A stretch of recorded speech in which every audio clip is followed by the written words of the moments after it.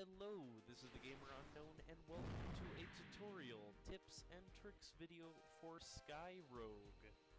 To start off, you may not know what Skyrogue is. It is a third-person flight simulator with a multitude of planes and weapons, procedurally generated terrain, multiple enemies with dynamic effects, in a roguelike format, and it is made by Nihilocrat.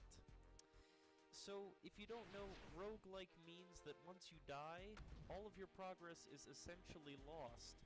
All of the scrap, which I'll talk about later, is lost, plus all your modifications and progress towards getting to new islands. And you cannot save at any point. Death is very final, and it is important to take that into account when you are planning your mission. So to start this off, we'll go into the basic menus. First thing you'll see is the choice of your planes. You have a few different planes here. You have your medium fighter, light bomber, light interceptor, light fighter, medium bomber, and medium interceptor. These all behave very differently based on 4 stats that you can see in the bottom left. That's their durability, which is how much damage they can take, their speed, maneuverability, and acceleration. Because of the difference in these, you can get some very interesting effects. For example, the medium bomber here essentially is like a flying tank, whereas the light fighter behaves a lot more like, well, a bit more like a Viper from Battlestar Galactica. So it takes some getting used to with their different forms. And yeah, it's also important to note that the faster you're going, the slower you turn. So just because something has a high maneuverability doesn't mean it can necessarily turn quickly if you're going very fast. These also have difference in their avionics and payload limits. So it's really important to choose the correct type of plane for whatever you're planning on doing. So let's see, to start off I'll use the medium interceptor, and we'll go out into the loadout. Now, your loadout is also very important, and you have a lot of variety for this. You have a whole bunch of different types of weapons that you can only have 4 on your plane at any time. You also have your special, which is, at the moment, limited to just flares, or nothing. And then your aero mod, which is special modifications. And finally, your skin, which can be any one of these here, likely, probably more in the future. So, next is the Aero Lab. You can see in the top left there is a scrap count right here. You get scrap from killing enemies and destroying facilities, and you can use that to buy things here, such as guns, missiles, bombs, and the Aero Mod modifications. So, one important thing to note here is that every single weapon that you're going to see in the game, at least so far, has a description here. It explains its name on the top left, the type of sight it uses on the right, the amount of ammunition, damage it does, range, speed, payload, and avionics cost. It's really important that if you're going to be using a weapon, you know what kind of weapon it is. For example, the Sidewinder can be a bit tricky to use. I still don't know how to use it. However, fire and forget means once it's locked and you've fired it, you don't need to do any kind of aiming. There's semi-active, there's the MIRV, which splits into multiple missiles, which all lock on and can lock onto multiple targets.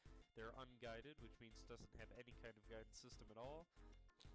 They're cluster bombs, air to ground, fire and forget, all sorts of things. Don't know why there's a slight typo there, but regardless. So it's important to know what kind of weapon you're using so you can use it to the most effectiveness, or the highest effectiveness.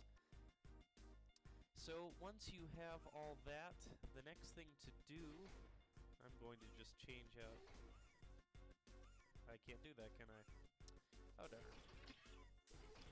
So once you've done all that, you can start launching your plane.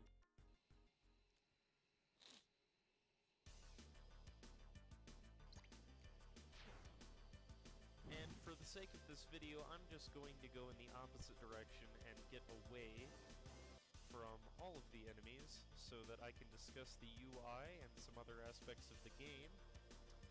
and without getting shot at. May take a minute here. So, the UI. The UI is very, very simple, but you may not understand it completely.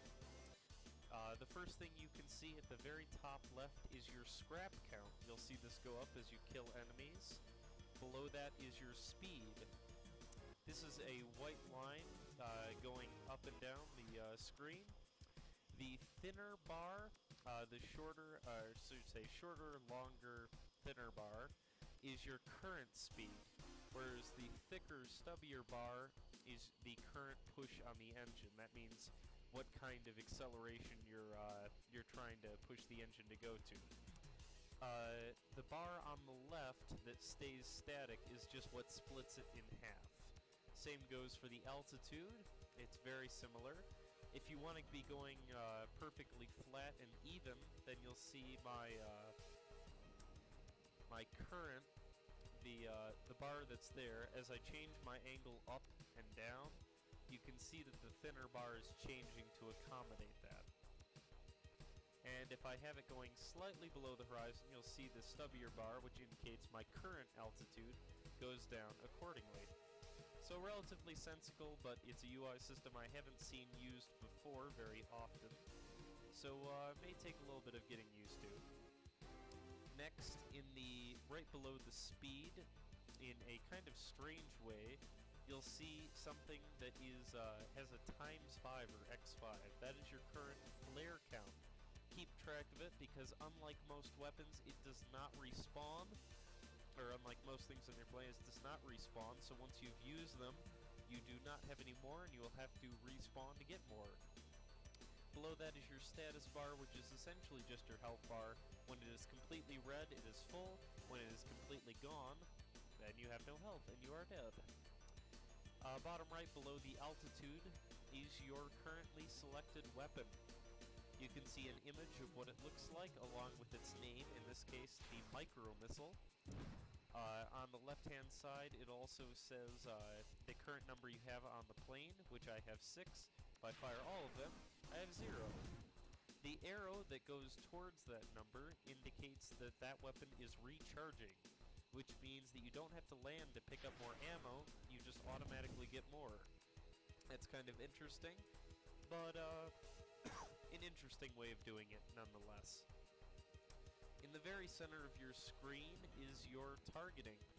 Different weapons will have different targeting. For example, the gun just has a small reticle pointing in the general direction, whereas the MIRV has a large area, and any enemy within this area in your sights can be targeted, and the micro missile is relatively similar.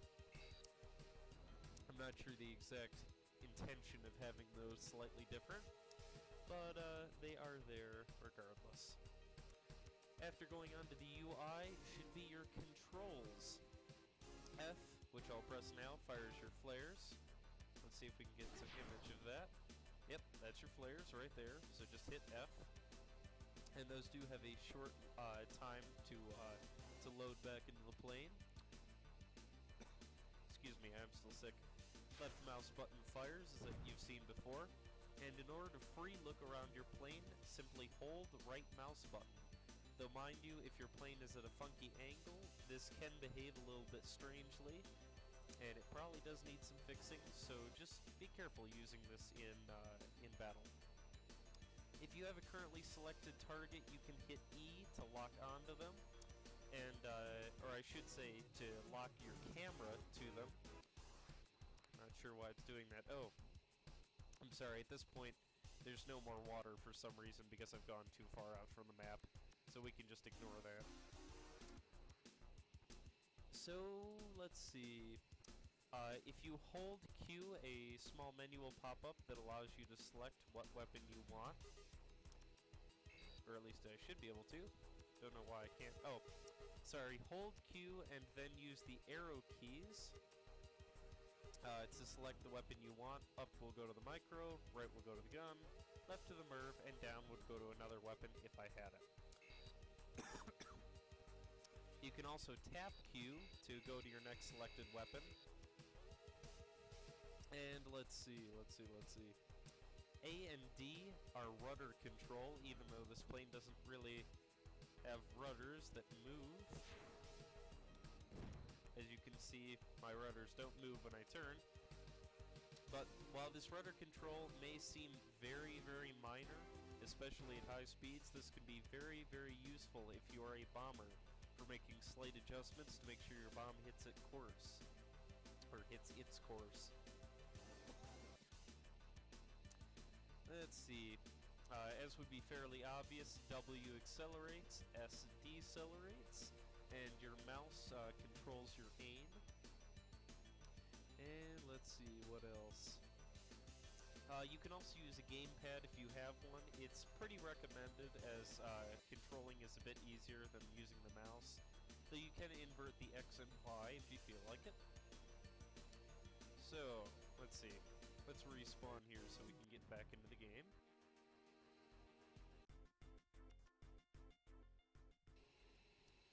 So if you notice, you start off on a carrier, and all around you is procedurally generated terrain. This is never the same 2 times, though it does always contain some elements, such as the command center, the large building right there, and a couple others. It may or may not contain certain sky carriers or other vehicles or buildings, depending. So, let's see, each of these has a slightly different purpose. Some launch drones and fighters, some tell those drones and fighters where your location is, some provide fuel, all really depends. I don't know how deeply it's modeled. For example, I don't know if destroying oil rigs actually affects the length at which planes can follow you. I don't know any of that, as my fuel source is unlimited. I should probably move my little speaker up there. Microphone, I should say. Turn around here just so we can get a better view of things. So, let's see. Your goal on each map is to destroy that enemy command center, which I showed you earlier.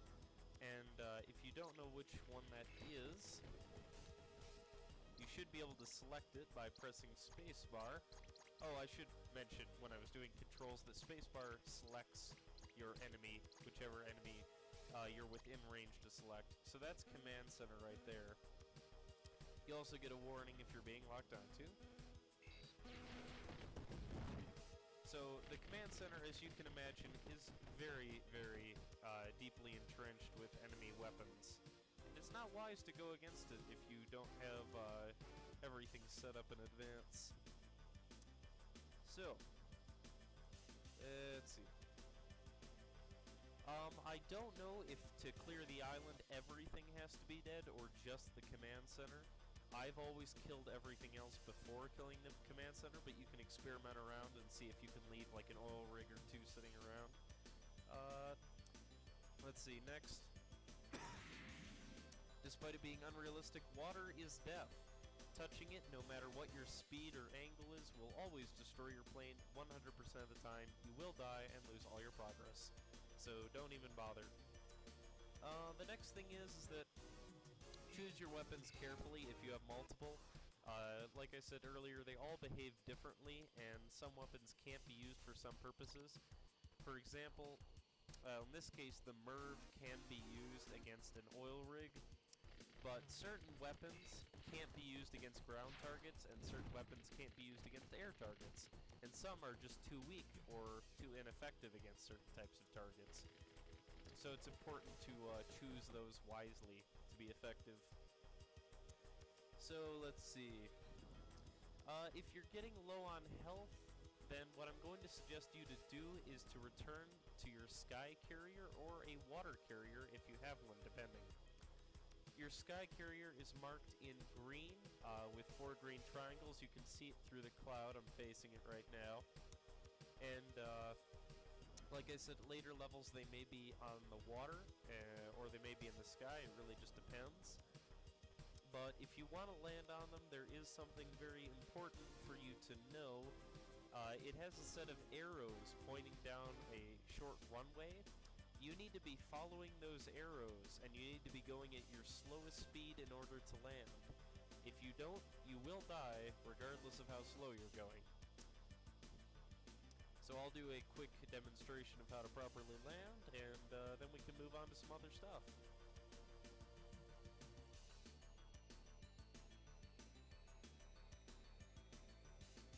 So as you can see, at slower speeds, controls become a lot more sensitive. And I'm holding S continuously, straightening out, hovering just above, and there we are. Perfect landing. Now that I've landed, my health, flares, and everything else is recharged. I can select a different type of flight if I want to, change my loadout, spend my scrap on weapons or tools, and move on. It's important, and I think a lot of people miss out on this. At the beginning of the game, there are a lot of air targets and ground targets. Your goal, at least in my perception, should be to take out the major air targets, then use some weaponry, like a light bomber, like the Condor, to take out anything that is launching air fighters, such as an Aerodome, or a Sky Carrier. Once that's done, then use a larger bomber, like the medium bomber, or just a light bomber, if you have UB-1 bombs, and knock out all the ground targets one by one at a high altitude where you can't be hit by surface-to-air missiles or anti-aircraft artillery, and then you should be able to win. I mean, it's not super difficult in theory. It gets a little bit more tricky on later levels where more new enemies pop up and things get a little bit different. The game gets a little bit mixed up. So, yeah. Final thing, I suppose, or second to last thing I'll be noting, is some of the bugs. There are three major ones I've noticed so far. For example, your plane won't be movable at first when you've launched. You'll need to actually fire any one of your weapons before you can use your mouse to aim your plane around. It's just something to note so you don't get killed right off the bat if you're having difficulty controlling the vehicle. Second, let's see. Some weapons can't be reselected, and I don't know why. Oh, didn't mean to do that. Hold on. We'll exit out of there. Wanted to show you an example of that. For example, I have the MERV here. You can see I have two other choices, a Vulcan or an Unguided. And I deselect it, and I can't reselect it. I have free payload and avionics, plenty enough to hold a MERV. I'll even go down and prove it to you, if you want to see it. The MERV Flail, payload 20, avionics 80. I have more than enough free. I have a free slot. Nothing else has changed, yet I can't reselect it. And the only way I've seen to fix this is, well, you can't. I mean, you're stuck. You either have to restart the game, or launch another plane, or launch this plane, and then land, and then come back again. It takes a full menu reset for that option to come back, and this to be reset to its vanilla settings. And next, if you have a high-powered graphics card, you're going to be a little bit upset because VSync does not work correctly. When I'm not recording, I'm getting somewhere around 400 to 500 frames per second, which is completely unnecessary. The human eye can only detect about 29.93 frames per second, as any expert will tell you. And above that, you're just wasting your graphics card's power, which means that my graphics card is attempting to pump out 400 to 500 frames per second, which is making it heat up very quickly for no reason. And with VSync, it would lock that down to 30, and this game would be using almost none of my graphical power for this computer. So, important thing to note if for some reason your graphics card is crazy overheating. So, that covers that, and next is my opinion. First of all, there is one major complaint. There's only two sets of music, one for the menu, one for playing, and that really isn't enough. It gets very repetitive, and while it is a good track, more would be really, really appreciated. Plus, you can't adjust the volume on the music, so if you get tired of it, unless you mute the game entirely, which isn't very good, especially for warning signals, you're pretty much stuck. I think the gameplay is very fun and exciting, and it's very challenging, especially at higher levels. You'll find once you get past Island 1, you'll think that you are just the best person ever, and then you'll get onto Island 2 and you will die and lose all your progress and feel very sad. So get used to that. It's never really easy permanently. It's always a step ahead of you, so to speak, which is good. I like that in the game. And finally, I think it's very promising. It has a lot of upward potential for more planes, more weapons. Let's see, I mean, there could be heavy fighters, heavy and light oh wait, no, there's a light interceptor, but heavy interceptor, heavy bomber, and a couple other planes. There could be a lot more weapons, a lot more aero mods, a lot more specials, a lot more skins, and yeah. As long as this doesn't become vaporware and doesn't end up just disappearing, I think it could be great. Right now, the game is name your own price, which means you can get it for free if you want, but if you're feeling generous, please give some money to the developers. I feel this game really deserves it. So that sums up the TTT, or Tutorial Tips and Tricks video for Skyrogue. If you liked, please comment, like, and subscribe. Thank you for watching. This is the Gamer Unknown, out.